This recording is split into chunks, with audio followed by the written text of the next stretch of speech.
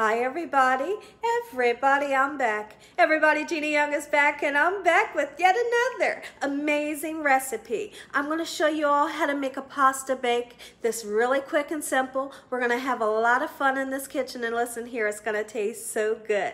Here's what you're going to need to make Gina Young style pasta bake. You all never had this before, you better make you some. Okay, the ingredients that we have. You're going to need frozen ravioli. You can find frozen ravioli that just has beef in it. You can find frozen ravioli that has beef and cheese. This one here has cheese. This one has beef. If you want to just use all beef, that's fine. You want to just use all cheese, that's fine. I'm going to use the two. Okay, I have some beautiful asparagus here that I have washed off. We're going to incorporate this to our dish. I have Parmesan cheese, grated. I also have garlic knots. Over here I have curly parsley. We have some basil pesto. You're going to need ranch, and I like to use buttermilk ranch, okay? And then I have a half a cup of milk. You can use heavy cream or any type of milk that you would like to use. You can see that I have a disposable pan, and we're going to bake this at 325 degrees for around about 33 minutes, okay? Oven temperatures may vary, so yours might cook a little bit longer. Just keep a nice eye on it. Here's the thing. You really, with this dish, only thing you have to do is get your ravioli hot and bubbly. All right, and you want to cook your garlic knots, and we all know that the garlic knots are not going to take a long time to cook. You just want to get them nice, beautiful, and golden brown. So here's the first thing that we want to do. First thing that I want to do, make sure that your hands are impeccably clean. If you all haven't seen my video that I did this morning, you have to check it out. It was amazing. It was a lot of fun. And that zucchini bread is amazing. I cannot wait to eat my third piece of zucchini bread. It was that good. It really took me back to old memories of being with my grandma, walking in her house and seeing that she's either making zucchini bread or there was some for me to eat. And so that really took me back. There's nothing like a good old memory. What I'm going to do with these asparagus is, you see I cut the woodsy end off of the asparagus. And now I'm just going to go in. I'm going to chop some up just like so. Okay? You can do long pieces if you want. Or you can make it, you know, just like I'm doing. And you don't have to use this much asparagus. If you're a person that says, I don't really like asparagus, then you don't have to use asparagus. If you like string beans or corn, feel free to use that, okay? Possibilities are endless when you're doing something like this. You know, it's almost like a casserole, okay? So what I want to do, I want to set these beautiful asparagus into my bowl, okay? I hope that you all are having a beautiful day today. I hope that you all are having an amazing work week as well. I'm so excited for this recipe. My mouth is watering. I seen this recipe somewhere and I said, I have to make it. I have to make it. I'm doing it a little bit different, Gina Young style, by putting the asparagus in. But I'm so excited, my goodness. Okay, and then I want to take some of this beautiful fresh parsley, and you don't need a whole lot, okay? The reason why you don't need a whole lot of the parsley is because we have that pesto, and parsley is in with your pesto. I just want this extra pop of freshness in with my recipe. So I'm going to put just a little bit, and a little bit goes a long way when you're using fresh veggies. Absolutely, and it makes it nice and beautiful as well. Okay, so what we're going to do is we want to open up our basil. Your basil pesto, I said our basil. you want to open up your pesto. When you open it up, there's going to be about this much oil in the top, and that's normal. That is definitely normal for a jarred pesto. Just take a spoon, and you just want to give it a nice whirl, okay? Just mix it up, just like so, and you're ready to go. Okay, with the basil, you use as much basil as you would like to use. I'm going to use 4 tablespoons. That's what I'm going to use to put into our dish. And if I feel like I need a little bit more, then hey, listen here. I'm going to put some more in there, okay? There's Prince and Polo. You all wanted to see him. Say hi. Say hi to YouTube, guys. Princey, look over here, honey. Polo, look, say hi, guys. All right, you all have been asking for Prince and Polo. You can see behind them that there's 2 pieces of ice on the floor. They love to play with ice, and I love to give them ice. They think it's so funny to play with the ice. They're not gonna do it on camera for you all, but they love to play with it. Okay, so then, go ahead and put you some pesto in. This pesto is nice and strong. It has an amazing taste. I'm going to put 4 tablespoons. I think 4 tablespoons is just enough, and maybe a little bit more. Perfect. Just like so. Okay, everybody. Dakota has just came home from school, and he wanted to say hi. You want to say hi too? He's so happy to see the puppies, and I'm sure they're happy to see him as well. Okay, so then we have our pesto in. We're going to put a 1/2 cup of milk, or you can use 1/2 cup of heavy cream. It's really up to your discretion. And then we're going to measure out some ranch dressing, if I can get the bottle open. Okay, everyone, you can see that I've measured out 1½ cups of buttermilk ranch.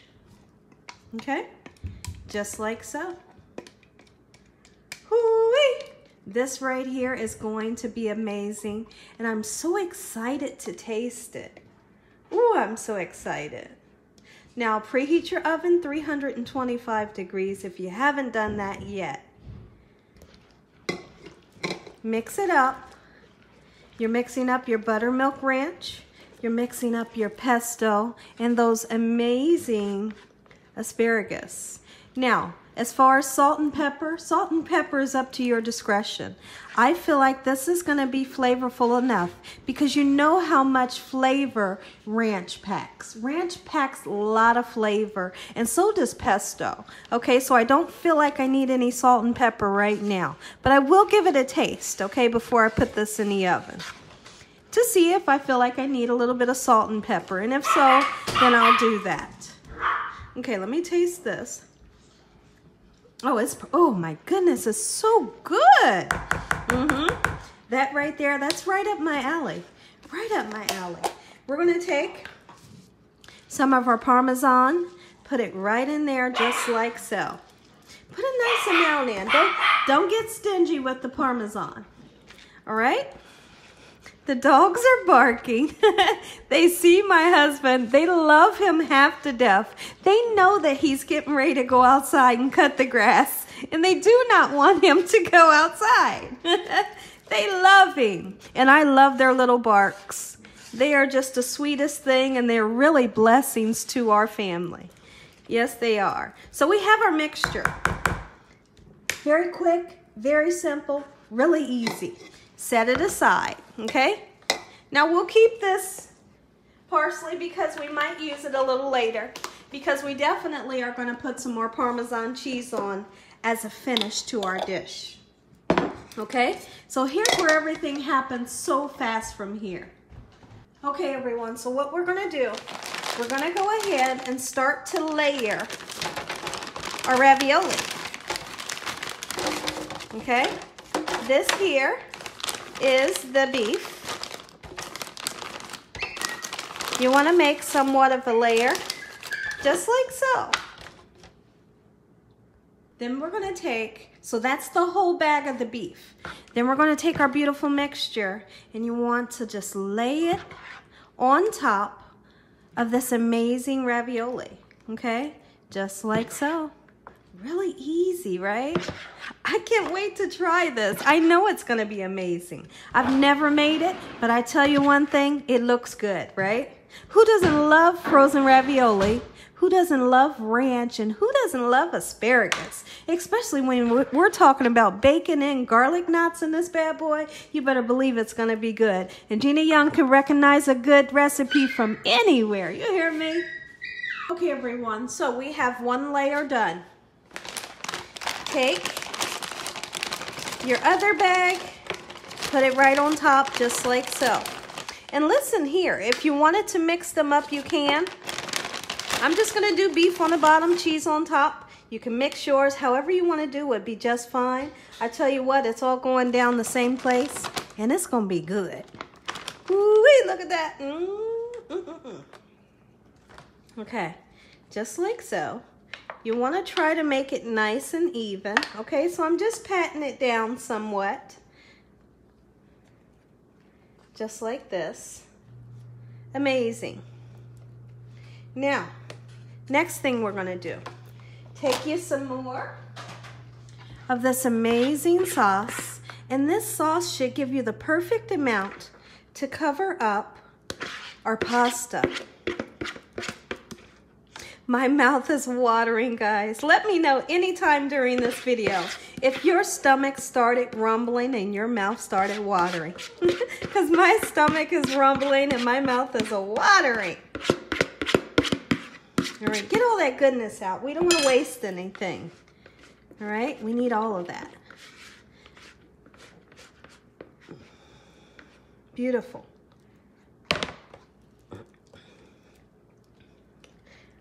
I think I'm going to put a little bit of butter in here as well.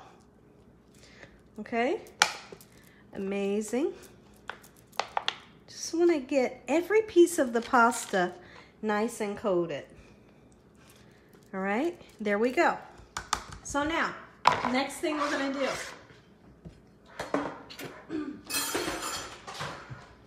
Get you some garlic knots.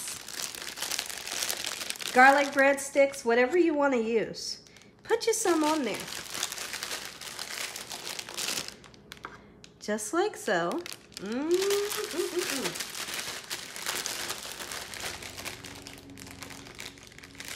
Here's what I'd like to do. I got to thinking about this. Come on, Gina. Think. Here's what I want to do.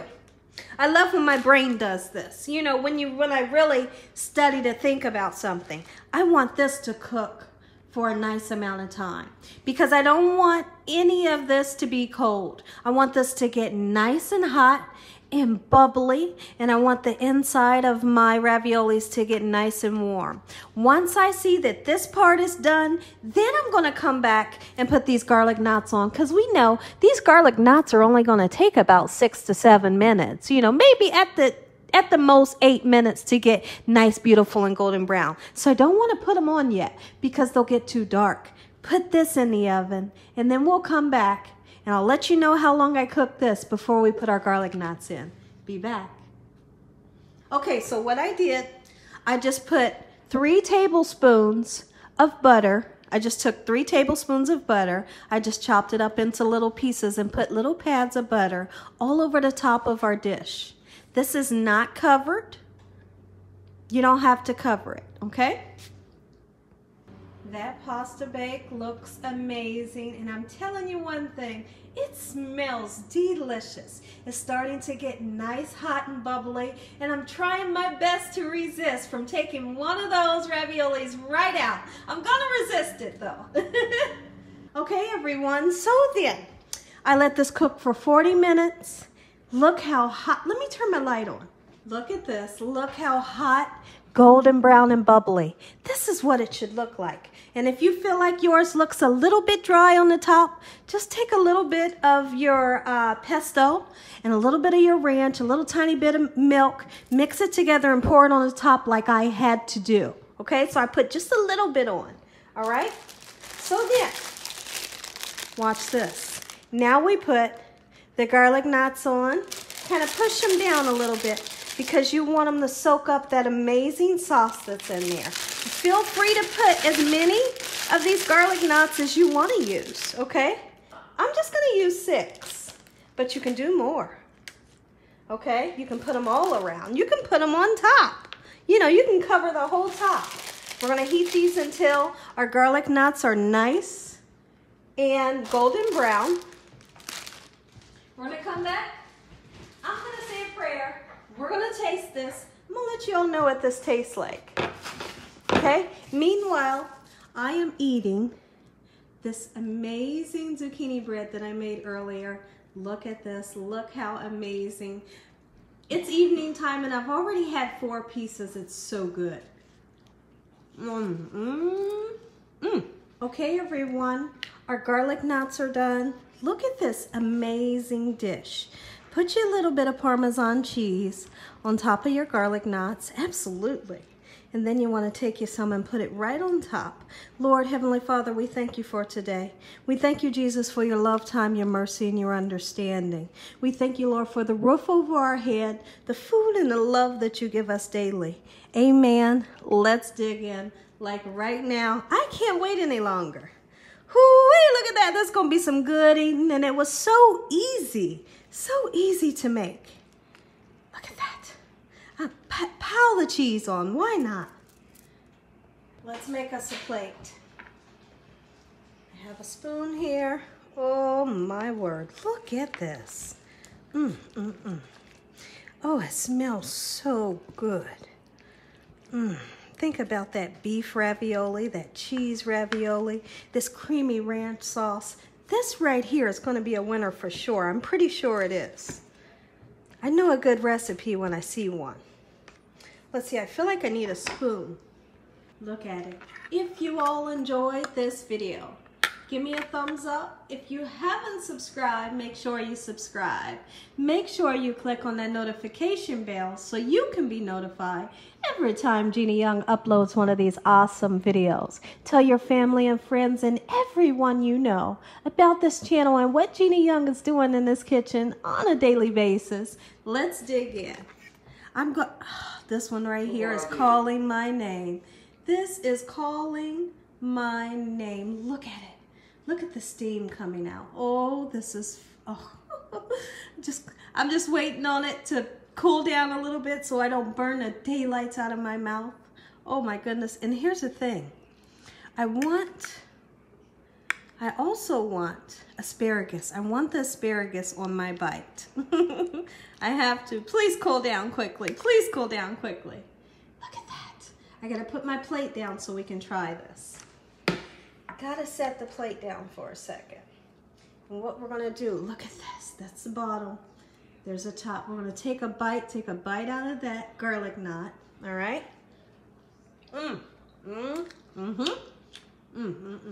Delicious. And then take a bite out of this amazing beef or cheese-filled pasta. Coat it with ranch and pesto. It doesn't get any better. Taste that. I'm digging in, guys. Oh, man. Wow, that's so good. Packed with flavor. Amazing. Let me taste these asparagus. Oh, my goodness. You all never had this before, you better make you some. Because if you don't, you are truly missing out. And as always, God bless you all. Thank you all for watching. Good night. But not before we take one more bite. One more bite, guys.